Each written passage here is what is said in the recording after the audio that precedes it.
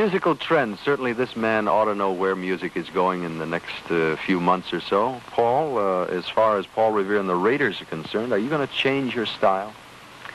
Oh, I think it continually changes, each from session to session, recording session to recording session. I think we bump into newer things and more things. And who determines the sound of Paul Revere and the Raiders? Well, it's a combination of the group and our record producer, which is Terry Melcher, and he's a very sharp guy. He really got an ear. Do you pay any attention at all to the reaction of the people who come to see you?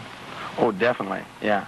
We always watch what type of song we particularly can get across better than another type song, and that's the way we try to channel our recording.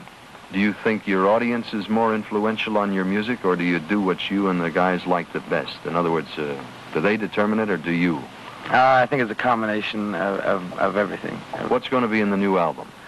Many new sounds and things. It's like one of the other guys in the band said, it's doing a lot of experimenting. All the groups are now. But with the record company we're with, we got a lot of leeway because time means nothing. When we go into the studio, we got all the time in the world, and this is what gives you, so you can create and you can work on a sound. I don't know whether you're aware of it or not, but Paul Revere, they tell me, is a master barber, or was at one time. Is that true? That's a fact. When did you practice that career? Oh, way back. Let's see, I was about 16 when I went to barber college. Well, you know, everybody is predicting the demise of the long-haired guys in the world. Is this going to happen? Yeah, it's more of a trend.